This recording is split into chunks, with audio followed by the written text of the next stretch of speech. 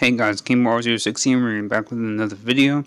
This time doing a similar type of thing that I did in my last video, except with Ameno from Naruto. For those of you who skipped some of the episodes of Naruto Shippuden, the ones that people call filler, even though they are canon to the anime specifically, they're just simply not in the manga.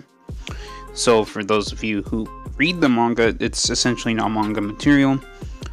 I've expressed this numerous times. Anime and manga are entirely different. And as someone said to me, as soon as you translate a story to a different medium, it becomes an entirely different thing. So an anime and a manga are entirely different things. And one may make the argument that the manga is the story for the anime. Dragon Ball GT exists. There's no manga for Dragon Ball GT. And I know for a fact, even without actually having to look it up, that that Dragon Ball GT is not the only anime that exists that doesn't have a manga with a similar story. So with that in mind, Ameno was introduced during, let's see, I believe that this started on 394, either 394 or 392 of Naruto Shippuden.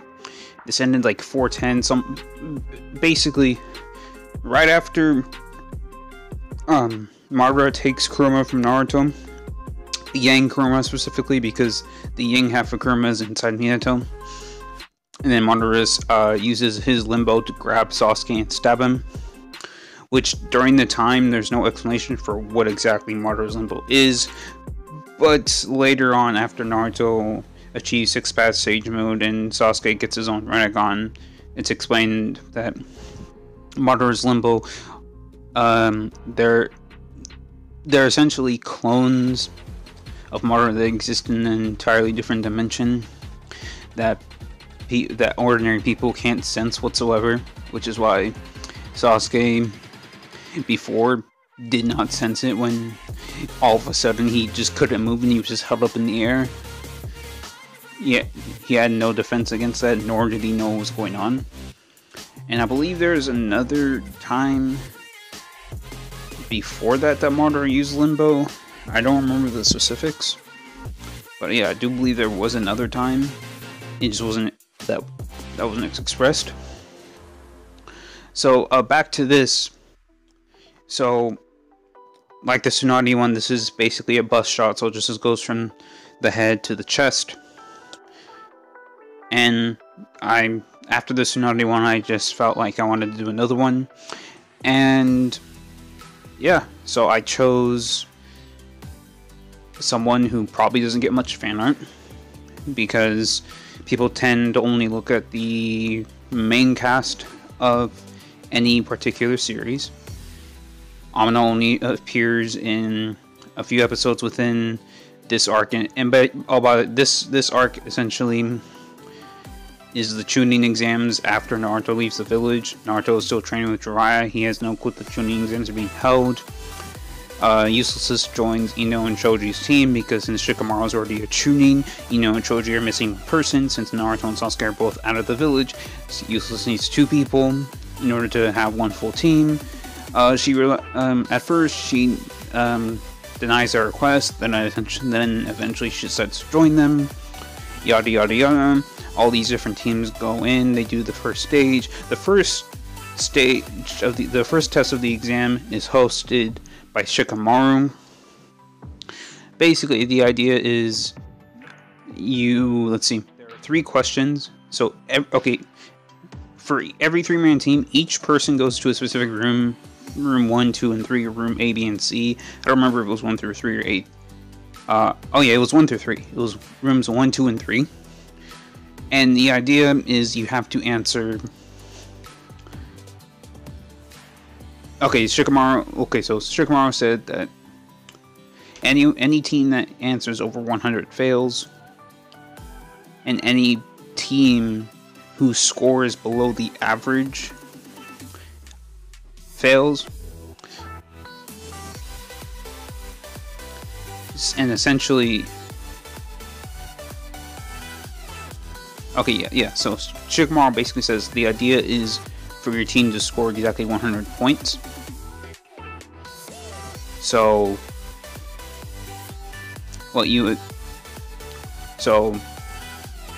and any team that goes over 100 fails. Any team that's below the average would fail. So in theory, each person can do 30. However, if anyone gets to 100, actually, Shikamaru doesn't necessarily say you have to score 100. He just says, yeah, I think I specifically remember. He says any team that goes over 100 fails. And there's two parts to this. I'm gonna briefly explain both parts. Honestly, since this is a 10-minute video, I'm probably not going to be able to explain Ameno's relevance here. But there are 3 questions. Everyone gets the same questions, everyone in each room. There's a 30-point question, there's a 40-point question, there's a 50-point question. Shikamaru says anyone who goes over 100 fails. And there are a few ways that you can go over 100 with the questions. If one teammate does 30 and the other 2 do 40, that would be 110, that's a fail. If each person does 40, that's also a fail. If each person does 50, that is a fail. If the team does 40, 40, and 50, that's a fail. If a team does 30, 40, and 50, that's a fail. If a team did 40, 50, and 50, that's a fail. So, the 2 ways that you can get 100 points is if one person answers the 30-point question. Actually, no. One person answers the 40-point question, the other 2 answer the 30-point question. Or 2 people answer the 50-point question and 1 person doesn't answer. Those would be the 2 ways a team can pass.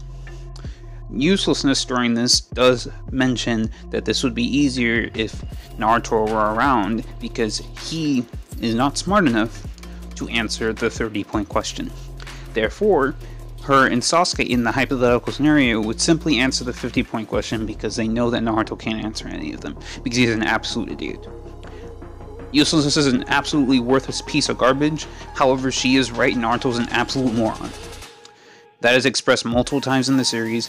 That is why it takes Naruto until he's between 15 and 16 to learn the basic concept of chakra natures. There's no one else who has to learn this concept. There's also no one who has... There's probably no one else who also has to learn about the concept of a Kekkei Genkai. I mean, Matsuri and Yukata knew that much at least, so... For the sake of, and you know, honestly, for this, like, Naruto being stupid is also a way to help the audience, because in the hypothetical where Naruto isn't an idiot, what other opportunity would the show have to explain to the audience what the 5 basic changes in chakra nature are and what relationship they have with one another? When it's first explained to Naruto, it's explained that fire is superior to wind, but wind beats lightning. And also that water beats fire. Obvious reasons. And then later on, it's specifically expressed that lightning beats earth. And because it's expressed that lightning beats earth, and also Yamato does tell Naruto that he should be lucky that he didn't end up with earth style, because obviously if he did, he'd be at a disadvantage against Sasuke. Because Sasuke has lightning style and fire style, so... Sasuke can simply use a lightning style and he just have an advantage. So, yeah. Now that I'm thinking about it, I just went from talking about the first test of the Chunin exams to talking about chakra natures and their relationship with one another. And because it's expressed that lightning beats earth, water beats fire, fire beats wind, and wind beats lightning, that means by default, earth beats water, and I believe it's also explicitly expressed in the series. I do not remember what episode it is, but I'm pretty sure it is explicitly expressed. However, with everything else I just said that it's expressed, that is proven, there's no way you could say that earth doesn't beat water. And with that in mind, I'm just going to end the video here. If I remember to, I will talk more about this subject in the next one.